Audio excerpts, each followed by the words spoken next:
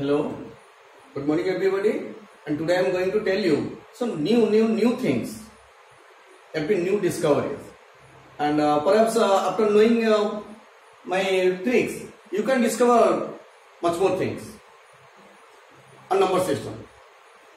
So, and this will help you in computer science branch basically. That means the MCA students and BTech computer science students, they will be benefited. Okay, see here. In our present system, there are four systems: decimal number system, and see here I am telling you in details, and binary number system,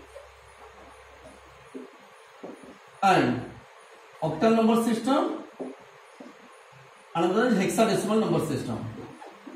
There are four number systems are there presently. And here, what are the bases? What is the base of this system? Decimal number system, the base is 10, and in binary number system, the base is 2, and in octal number system, the base is 8, and here the base is 16. Okay, and what are the digits used in decimal, octal, binary, and hexadecimal? And if the base is 10, that means there are 10 digits. In case of binary, in case of a decimal number system, and the base is 2, then 2 digits are used, and if the base is 8 and 8 digits are used, and if the base is 16, 16 digits are used. Okay, is that clear? See here, that means here the digits used are 0, 1, 2, 3 up to 9, and all starts from 0, and 0 to 9 there are 10 digits, and in case of binary number system, the digits used are 0 and 1 only. Clear? And now tell me, you 0, 1, 2 up to 7, and in case of 16, the digits used are 0, 1, 2 up to 9, then A, B, C, D, E, F. And here A stands for 1, 0, B stands for 1, 1, C stands for 1, 2, D stands for 1, 3, this is 1, 4, and this is 1, 5. Okay. And these are about the four number systems and the bases you know and the digits used.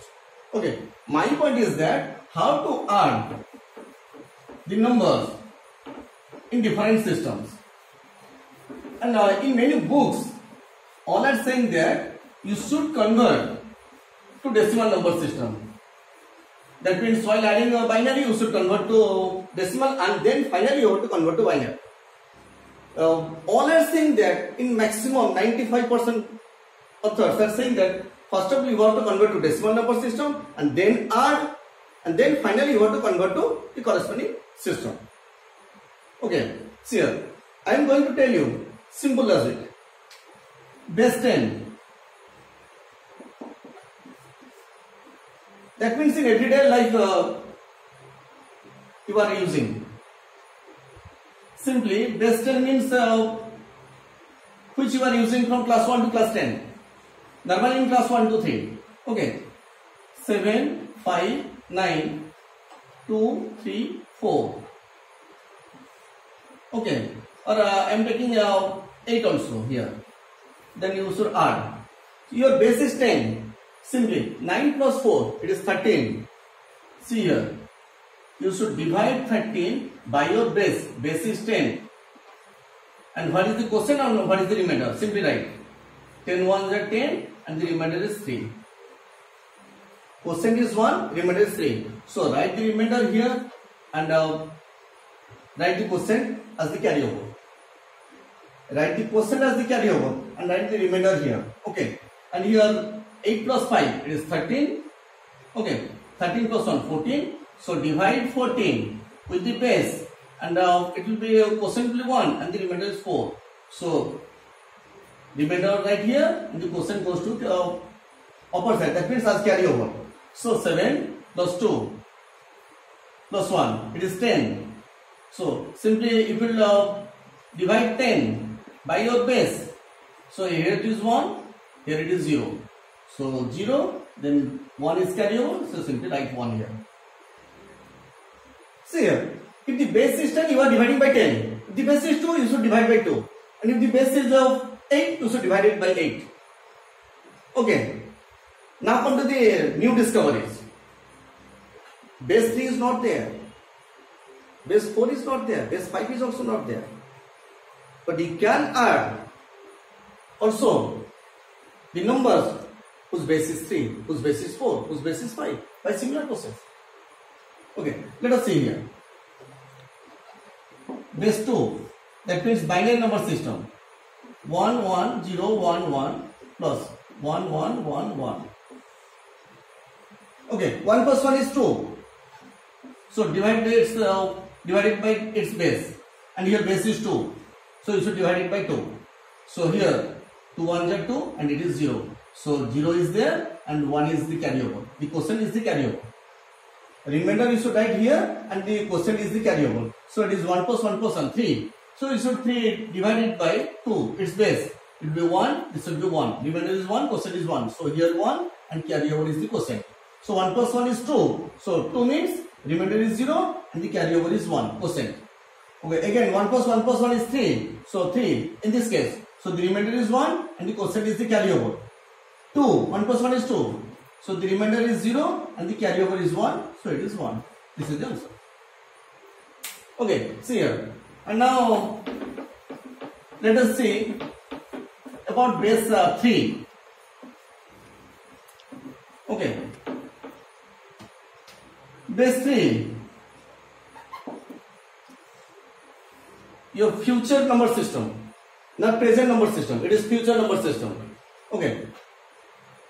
And base 3 means the digits should be 0, 1, 2. So 1, 0, 2, 1, 2. So 1, 2, 2. Because in case of base 3, the digits used are 0, 1, 2. Okay. So that's why I am using 0, 1, 2 only. So 2 plus 2 is 4. So you should divide 4 by its base. Your base is 3. Okay. 3 1 is 3. And the remainder is 1. So here keep 1 here and take the quotient as the carryover. So 2 plus 1 plus 1, 4. Again 4 divided by its base and base is 3. So the remainder is 1 and the quotient is the carryover. So 2 plus 1 plus 1. Again it is 4. So same 1 and the carryover is 1. So 1 plus 0 is 1. And it is less than 3. So simply write 1. Here also 1. So this is the answer. Okay. So I have told you that you can discover many other number systems. And these are the future number systems. Base 3, base 4, base 5, base 7, base 9. These are things. And the simple logic is you have to divide by its base and write the remainder here and write the quotient as the carryover. Okay. And those who are interested to write a program, that means computer science students and BTech students, by writing C programming or any other programming, this is the simple logic and you should write. Here, see here. In the program you should write, first of all, what is the number system, that means what is the base, and the logic is that the remainder should be written here and the quotient should be carryover. Okay, then input these things, this logic, and it is applicable to each and every number system. Okay, then write the two numbers A and B. That means while using the program, you should input first of all base is 2 or base is 3 or base is 4 or base is 5, anything. Then input the two numbers A and B. So it will give the answer.